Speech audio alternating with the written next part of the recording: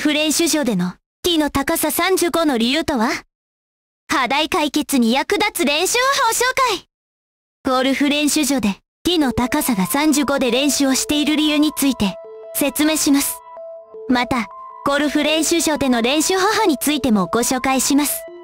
なぜゴルフ練習場でティーの高さが35で練習をしていますか？ゴルフ練習場でティーの高さが35で練習をする理由は以下のようなものが考えられます。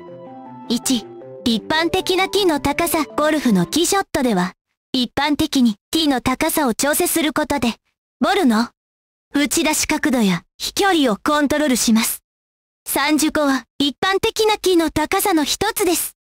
2、練習の一貫性。ゴルフ練習場では、練習の一貫性を保つために、ティーの高さを統一することがあります。これにより、練習日の条件を一定にすることができます。3、スイングの練習。ティーショットの練習では、正確なスイングやボールの打ち出し角度を取得することが重要です。ティーの高さを統一することで、スイングの練習に集中することができます。ゴルフ練習場での練習方法。ゴルフ練習場での練習方法について、以下のポイントをご紹介します。1、スイングの基本練習。ゴルフ練習場では、まずはスイングの基本を練習することが重要です。正しいグリップや体の使い方、スイングのフォームなどを意識しながら練習しましょう。2、ボールの飛距離練習。ティーショットの飛距離を伸ばすためには、力強いスイングが必要です。練習場での練習では、飛距離を重視したスイング練習を行いましょう。